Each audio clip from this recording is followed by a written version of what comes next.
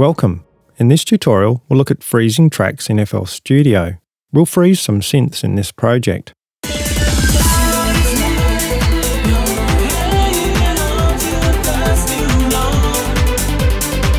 Let's freeze one of the synths on this playlist track. First, we need to identify what mixer tracks the pattern is using. In this case, there are two mixer tracks, but the first is routed to main synth and not the master, so we only need to freeze the main synth track. I'll right-click the playlist track below and select Insert 1 to make room for the frozen audio. Next, right-click the mixer track record icon to select the name and location for your recording. Or you can left-click it if you've already set a project folder from the F10 Project General Settings. Then from the mixer menu, select this recording and make sure Auto Unarm, Auto Create Audio Clip and 32-bit float recording are selected. Latency compensation only applies to external audio inputs. Finally, select Render to WAV files. You'll get a second chance to change quality settings with the render dialog, but I'll select the defaults and click Start. While that's rendering, just a note, instrument channels are collected into patterns in the playlist, and patterns may feed multiple mixer tracks. So you simply arm and record any mixer tracks associated with the patterns in a playlist track. If you anticipate the need to freeze, keeping one instrument per playlist track, per mixer track, can make workflow simpler. But once you understand how freezing works, it's not really necessary.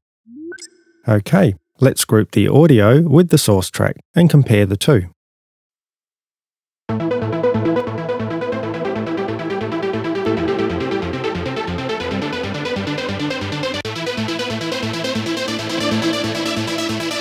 Great. Now, to disable the patterns, we could click here to mute the track, but since we have some unrelated pattern clips on that playlist track, we'll use the mute tool and mute the clips that generated the audio.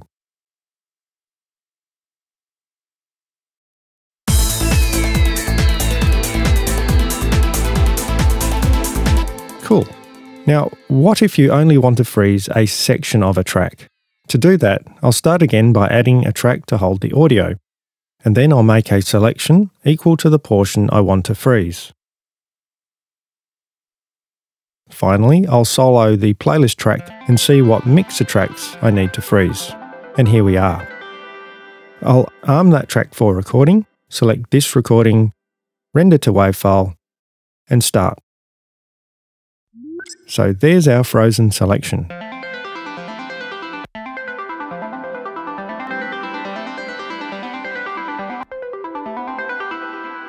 Using the mute tool, I can disable the clip.